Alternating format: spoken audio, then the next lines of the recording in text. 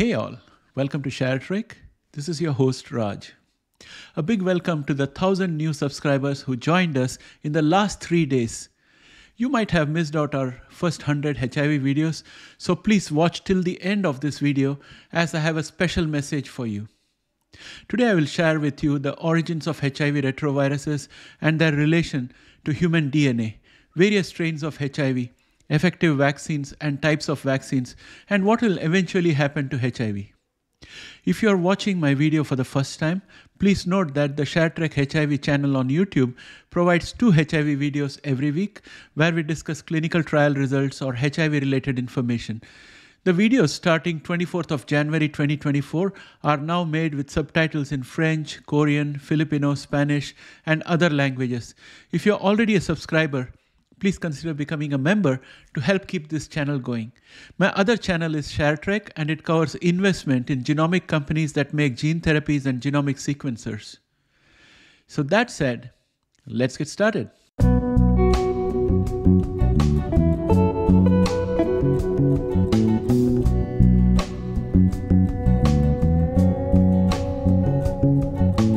Welcome back, friends.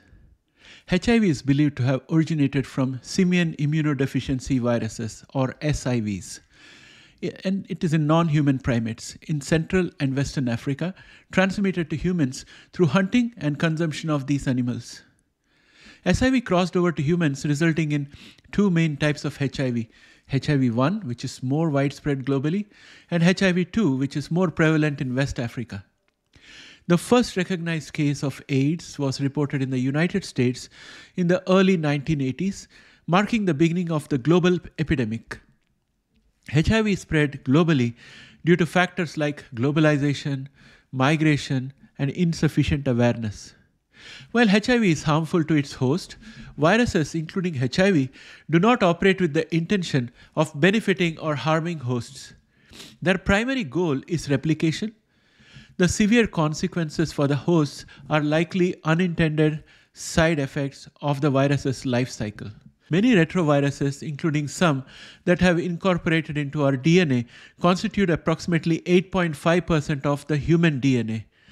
Some of these retroviruses are beneficial, while others are benign. For example, here are a bunch of retroviruses in our DNA and their functions. You can pause the screen to read the details. I'll make a video on this at a later date, but for now, coming back to HIV. Mutation is a fundamental aspect of viral evolution. Not all mutations are successful. Only those that confer a selective advantage propagate within the population. Distinct, well-conserved areas on the viral genome are vital for successful replication and transmission. HIV has a high mutation rate, generating diverse viral replicants known as quasi-species. Short generational time and large population sizes allow rapid accumulation of mutations, facilitating quick evolution for HIV. Potential outcomes for HIV is in an evolutionary context involve adaptations to increase transmission without causing as much harm to the host. Adaptation can occur through mutation or external interference. Certain regions of HIV remain relatively conserved over time, and these conserved regions are crucial in vaccine development. These are GAG protein, Pol enzyme, and ENV glycoprotein. Key structural protein with relatively conserved regions crucial in the assembly and release of new viral particles. Responsible for critical function in the viral life cycle, some regions exhibit conservation. While variable conserved regions within the protein are potential targets for vaccine development, here are the types of intervention that are being attempted, as you can see on the screen. There are 4 types of vaccine development strategy at play. These are conserved epitope vaccines, mosaic vaccines, neutralizing antibodies, and T-cell responses. If you look at this table, you can see that there are no examples available for any approved vaccine so far across all the strategies. However, there are a lot of promising clinical trials taking place. Unfortunately, the mosaic vaccines did not provide sufficient protection, but the other 3 strategies are showing promising results. We have covered EOD-GT860MER a few times in this channel. We also covered the mosaic vaccine and the ones with broadly neutralizing antibodies or BNABs. I'll cover the T-cell response vaccine soon. Here is another table that shows you various strains of HIV and treatments that work on them. You can pause the screen to read all the details. I'll provide you the highlights here. We have a total of 6 distinct strains of HIV.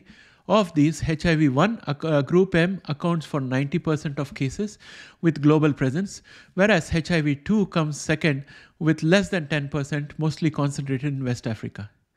Most initiatives are aimed at HIV-1 and most therapies work on both strains, but some class of ART may not work on HIV-2, and those are NNRTI and protease inhibitors. This brings out the importance of adhering to ART schedules for patients. These timely and consistent ART intake will help keep safe, whereas not being consistent with ART can potentially help create a strain that resists the ART. Right now, I am focusing on a few key initiatives globally with the hope that one or more of them may succeed by 2027. Before you write 2027 in stone and hold me to it, please remember that any of the clinical trials can throw up an unexpected surprise, so please do not hold me to it. However, based on everything I have seen so far, 2027 seems likely a early date for a HIV functional cure. Functional cure means that you may still have virus in your body, but the therapy will be once and done and will provide lifelong control of the viral loads to keep it ultra low. The other option is a sterilizing cure, where every copy of HIV in your body is eradicated. I think EBT-101 in combination with a latent HIV activator in a shock and kill method has the potential to be a sterilizing cure. In our earlier videos, I had spoken about 2 combination experiments underway with EBT-101 that attempt to do exactly this. Since we are now the new global HIV channel and almost 1,000 new subscribers have joined us in the last 3 days, I'm planning to cover all the therapies and clinical trials again with updates since the last release. All videos will now have subtitles in multiple languages, and the aim is still to publish 2 English videos with subtitles and their equivalent 2 Hindi videos every week. Well, I hope this gives you a comprehensive understanding of HIV. With that, my friends, I would like to bring this video to an end, and a very, very big thanks to the 1,000 new subscribers who joined us today. If any of you like what you have seen here, please consider becoming a member of the channel and helping us out and help us keep this going.